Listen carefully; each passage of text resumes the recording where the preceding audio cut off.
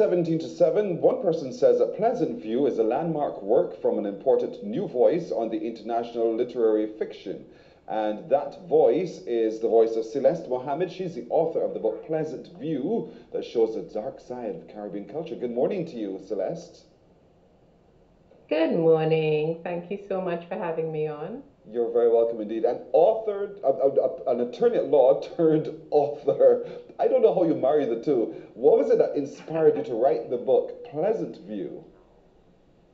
Yes, well, I took a break from law in 2011 and I enrolled myself in a Master's of Fine Arts program in Boston, studying creative writing.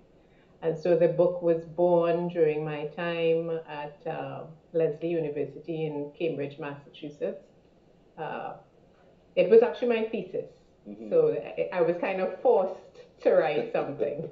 And that thing you wrote is now the book Pleasantview. But oddly enough, Pleasantview shares the dark side of the Caribbean dream. For some, it might seem a contradiction. So explain to us why Pleasantview sharing the dark side of the Caribbean dream. Well, honestly, it was meant to be a bit ironic, the name and as well the cover of the book. Because, people tend to have a very pleasant and very flat, one-dimensional view of the Caribbean, sun, sea, sand, have a good time, enjoy yourself. And I don't think that it's fully appreciated that Caribbean life is a bit more comfortable, more complicated and nuanced than portrayed typically. We have problems, we have issues, and they deserve to be taken seriously. Indeed. So, yeah. You've written this book in the Trinidad context. You're based on a space in Trinidad, but we can see the Caribbean person in every word that you've written in standard English and in the Trinidad Creole. So let's talk a little bit about the plot in Pleasantview. Yes. When we turn the pages, what do we get from those pages? Well, I tried to give you double for your money, let's say, because there are nine discrete short stories. Six of the nine have been previously published in literary magazines abroad. However, if you read the book in the order in which I've presented the stories, you will have a totally different experience. You'll feel like you're reading a novel. So it's like you can pick it up and you can read one story, or you can read it all in one go and have the feel of a novel. But it's about a political shooting that happened in this town of Pleasantview. And around that shooting, the circumstances precipitating and resulting from that shooting is what plays out in the book. Right. While it's a horrible action, shooting, at the same time, politics is at the center of our lives, relationships is at the center of our lives, and human existence. And so we'll see all of those interplays, the different characters, how they all come together in this one locale called Pleasantview, and be able to navigate all of those things about life in that one space. So where's the book available, and how can people really begin to have access? They want to read this book called Pleasantview. Well, I'm not sure in Barbados where it is available. I have no idea, but of course it's available at all the online normal places you would buy book, Amazon, and that sort of thing.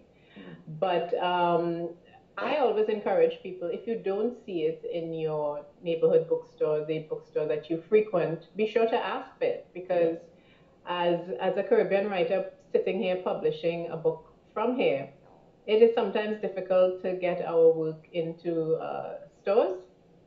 So please support Caribbean, read Caribbean, and you tell me, write me and tell me where you find Pleasantview.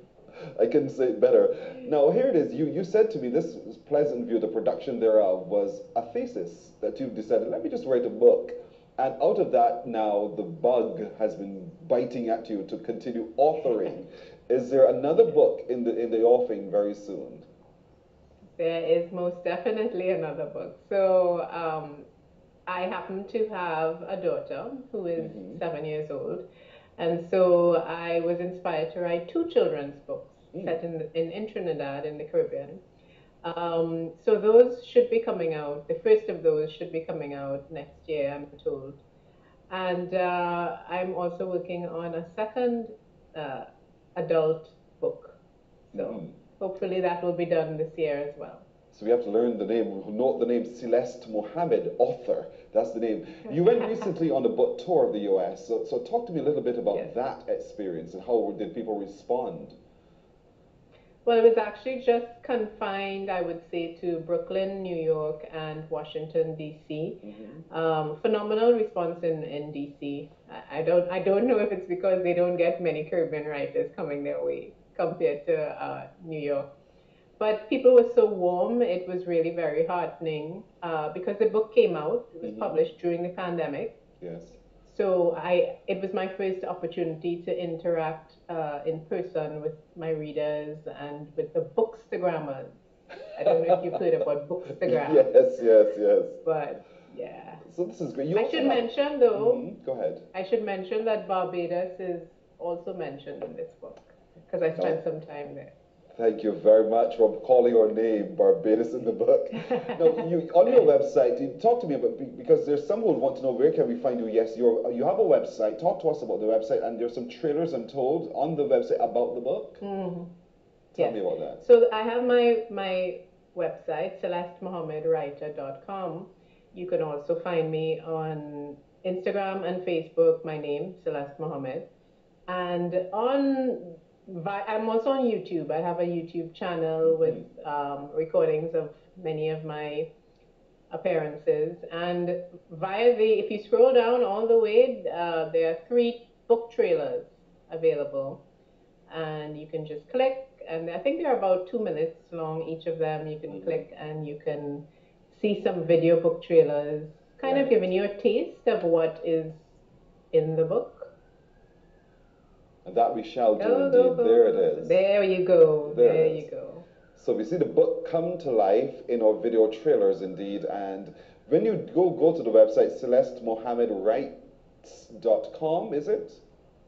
Writer, celestemohammedwriter.com. And you scroll right down to the bottom, you see the trailers, and you see the book come alive. And then you have that physical copy, or you can have the e-copy as well and read the pages of Pleasantview. Pleasantview is what it's called by this lovely lady, Celeste Mohammed. She's the writer, and we want to encourage more and more Caribbean people to read more and more Caribbean works. And we encourage you today to get a copy of the book, Pleasantview. Celeste Mohammed, thank you so much for joining us. Great work. Congratulations on it. And we look forward to the next set of work coming, not just from your daughter, the children's books, but also your next. And hopefully it'll be a trilogy. I'm not sure. Somebody tells me there's going to be a trilogy in the work. But all the best going forward. Thank you. Thank you so much. You're very welcome indeed. CelesteMohammedWriter.com is where you go to find it.